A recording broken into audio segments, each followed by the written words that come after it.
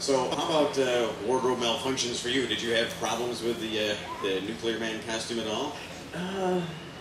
No, it was fairly comfortable. I mean, when I arrived, it looked totally different from what it became. I didn't really like the way it looked. It was more like a Superman outfit, the long sleeves, things like that. And I liked the idea more of gauntlets and sleeveless and that kind of thing. So you certainly didn't want to move much. Sit down somewhere and don't move. Don't wrinkle the cape. But I can't think of any real problems with it. It was actually a fairly comfortable outfit. Great.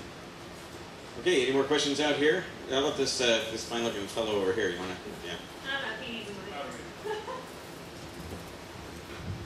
For Tracy, you mentioned Lois and Clark. Did Gerard ever speak about the disappointment over being offered the part of Clark and then having it taken away because of his association with Superboy, or had the cast pretty much already parted ways by the time that happened? Well, that's a good question.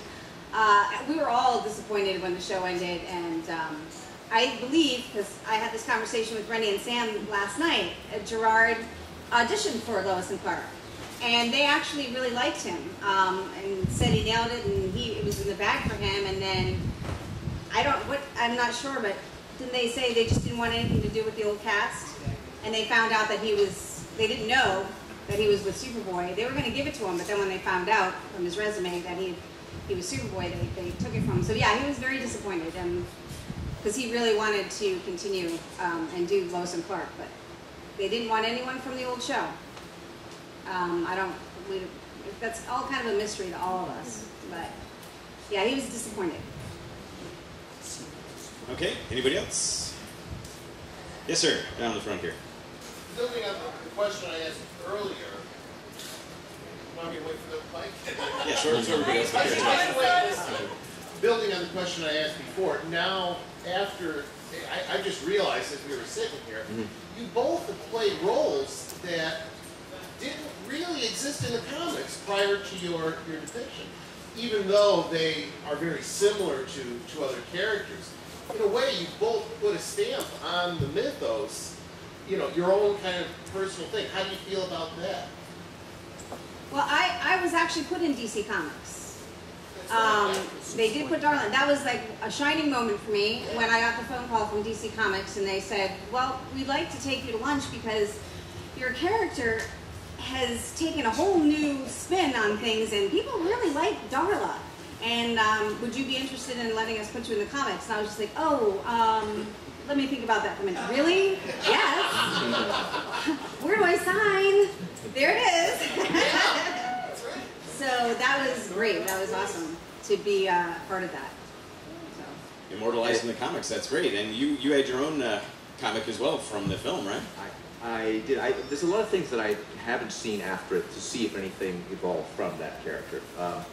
But having not been a character that you knew already from the comics, it gave me the freedom to say, let me just do what I want to do.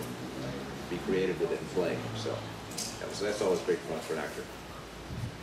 So what are you guys doing these days? What have you got going on? What are you up to? Well, after the show had ended, my husband and I, he's in the audience back there. Hi, wave your hand. Say hi. There he is. That's my husband. Lucky fellow. I got pregnant with my second daughter, and when the show ended, my husband had hair salons. He actually did Elizabeth Taylor's hair. He said, you want to move back to Maryland? I have some salons that they want to give back to me and open. And I was like, sure, let's do it. And I just spend most of the time, we have the hair salons in Maryland, and I help him run the business, and I just take care of my girls. And I'm a new grandmother now. I have 2 grandbabies now. Wow. So that's fun. So yeah, but my daughter said to me recently, because she's getting ready she's going to graduate next year, and she says, Mom, you've done your part here. Why don't you go back in acting? And I said, well, I might. See, I did try out for Survivor. I want to be on Survivor. All of you guys help me, because I'm going to try again. So go on the Survivor website and vote for me next time because I would love to do that. So we'll see. You never know. So you're getting back into the game, maybe getting a headshot, you're getting an agent, you're knocking on doors and stuff again? Starting out, yeah, a little bit. Good It's kind of hard to do in DC. There's not a lot there. But if she goes to college, I might take a trip out and see Rennie in LA. And how about you, Art? What's your deal been? After that, I worked in Europe for a few years. I did a miniseries based on one of Jack London's books. We filmed in Poland, Czechoslovakia, and Russia with James Hill, who won an Academy Award with a great cast. And I got to dress up and do wonderful things with dog sleds and fight and shoot and ride horses. And the most incredible thing came out of that experience is I met my wife, who is still my wife, 20 years ago. She was assistant makeup, and we were filming in the Tatra Mountains of Poland. And she didn't speak a word of English, but she didn't need to. Oh my God. She's still stunning. She's great. And then he came back from that, and we had my first daughter, Megan, who will be 19 in October, and Jessica, who's 14. And my life, we stayed in Santa Monica until 04, I guess, and completely committed to raising the family. It's been my life for the past 19 years. It's very, very much involved with them. And bringing a girl from a former communist country to this, you don't realize how much you know until you try and teach somebody how it is to live in this country, and learn to drive a car and write a check. And so that's been my life. We moved to Steamboat Springs for 3 years, and then we've been in Texas for almost 4.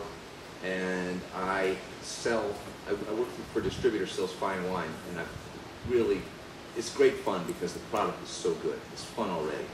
Around with wonderful people, wonderful managers, great company. It's never boring. I'm taking a trip to Oregon in 3 weeks to visit a winery. So that's my life now.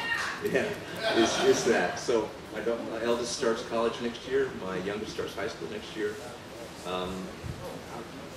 If I was going to revisit this business, I like the idea of voice professional possibly, or narration.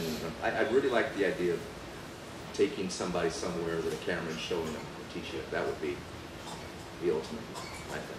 Very cool. It's great that you guys got a chance to put your stamp on Superman history and just get to go on and lead some awesome lives. It's great. It's great to see you guys are so happy and well-adjusted, because, you know, sometimes people come and go, and, you know, it's great. Any other questions? We've got one all the way in the back. Whoosh. I don't want to show off.